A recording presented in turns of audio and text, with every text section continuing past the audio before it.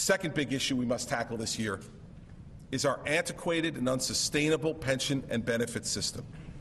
This cloud hangs over us and almost every other state in the Union. It is one of the reasons New Jerseyans pay the highest property taxes in America. Nearly 75%, 3 out of every $4 of our state's municipal and county budgets are driven by personnel and labor costs. Without reform, pension and health care benefits will increase by more than 40% in their cost over the next 4 years. Without reform, the unfunded liability of our pension system will grow from $54 billion today to a staggering $183 billion within 30 years. Without reform, the required annual pension contribution by the state will grow to over $13 billion a year over that same time period. Let's just put that in perspective for a second. $13 billion a year.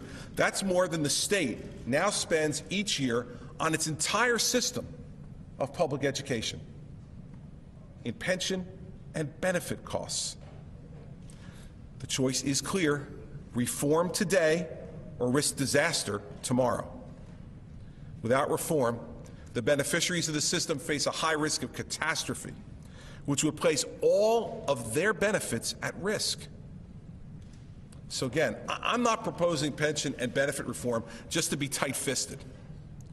I'm proposing pension reform for the police officers who have served and contributed for many years, but who may find nothing when they retire a decade from now.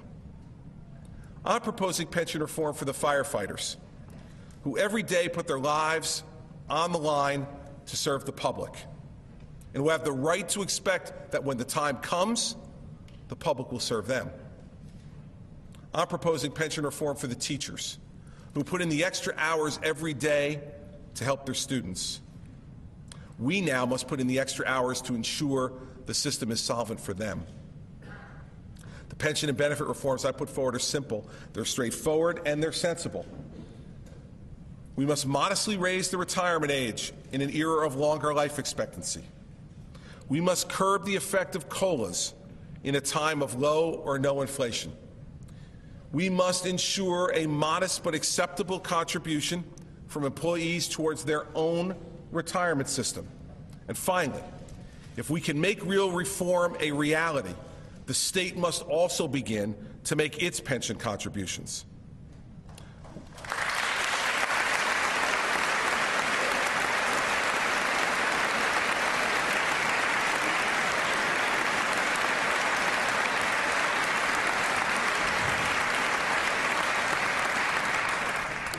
Without reform, the problem we face is simple. Benefits are too rich, contributions are too small, and the system is on a path to bankruptcy. A recent independent study found that the pension funds of 11 states will be out of money by 2020, just 9 years from today. New Jersey is one of those states. That is an unacceptable outcome to me. So to every beneficiary of the system, I am fighting for your pension's existence. And to the members of the legislature, I say, please join me in doing so.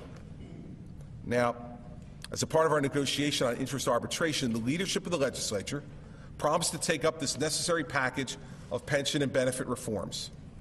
Now is the time for us to finish what we started last March. We should pass this package now, and if you do, I will immediately sign it into law.